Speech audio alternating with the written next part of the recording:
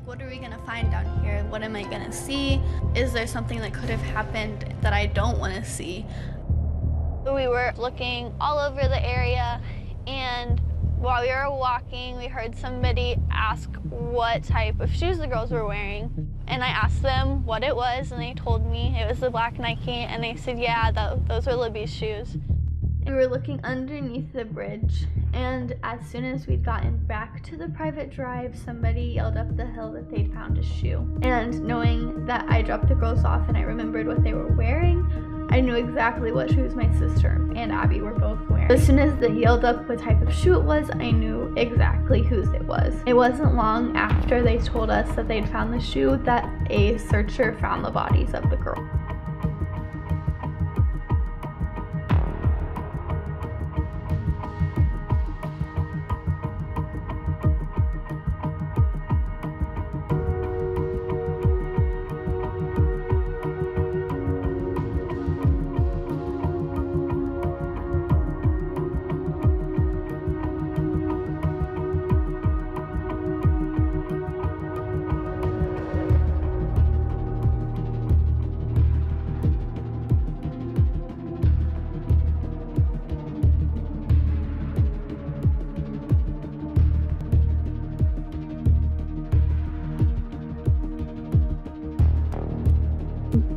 Once we got across it, we kind of looked underneath the bridge. So did you, when you went across, did you go down the, not to say down the hill, but did you go down the first hill to get to the private drive? Yeah, we did. We went down to the private drive. And then did you make it down to the next level, all the way down to the, underneath the bridge? You know, there's another hill. We were way under the bridge. Like, we were looking in all of this area. If I would have walked probably 5 feet from where we were, I would have been maybe 5 yards from where her shoe was. Okay, is this about where her shoe was found right there? That's just where I put a pin. Like I honestly, I have no idea where the shoe was. I was way up here, up the hill on the private drive. Oh, you're right in this area, right where this. Yeah, I was up here a little closer to the bridge when they yelled it up. Okay. But you couldn't see down the hill to where the guy was that found the shoe. So I don't know where the shoe was. I just know they yelled about it and asked me what shoes they were wearing. Did it seem like they were kind of over in this area though when they were? They were down here enough that I could hear them yell up the hill. So, okay, but it was on this side of the creek though, right? Yeah, this side, but I don't know where they were. Okay. Or where the shoe was. I just put it there because that's the side that, it could have been over here. Wherever they went down and on that path is probably where it was. Yeah, okay. But I was probably right where that kind of bend is, like over. Yeah, I was probably right there.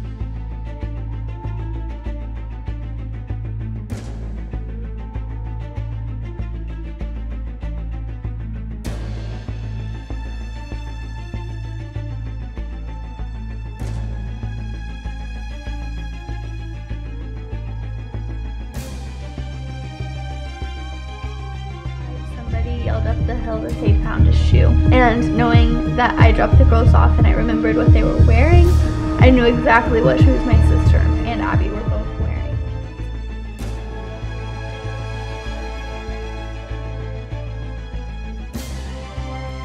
If I would have walked probably 5 feet from where we were, I would have been maybe 5 yards from where her shoe was. Okay, is this about where her shoe was found though, right there? That's just where I put a pin. Like I honestly, I have no idea where the shoe was. I was way up here, up the hill on the private drive. Oh, you're right in this area, right where this. Yeah, I was up here a little closer to the bridge when they yelled it up. Okay.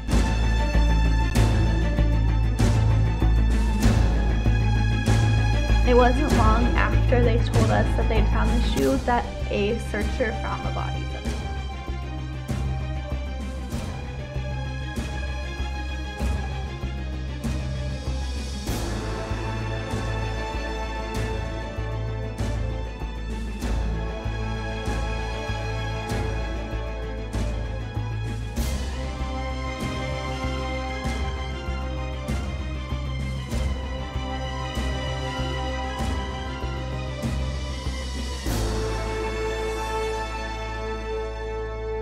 When the girls' bodies were found, did the case immediately switch from missing person to double murder case, or was it a suspicious death type of investigation? No, any one of those will always be the worst case scenario, and then we work it backwards.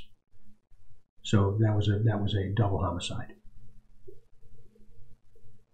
How quickly was the scene secured and an investigation of 2 deaths started? Almost instantaneously, as I understand it.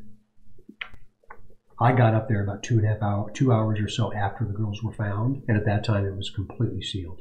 Mm-hmm. I don't remember where I was at that point. I was like all over the place. I went to my grandpa's house, my other grandpa, and then after that I'm like total blur until the funeral. And after the funeral I can talk about whatever. Mm-hmm. But before then it's like everything's a little fuzzy stuff. Yeah. You were down here, and then you went back up to the private drive, and then somebody says, hey, we found a shoe. And then what did you do at that point? So then I was with a lady that actually worked at this school. So I knew her pretty well.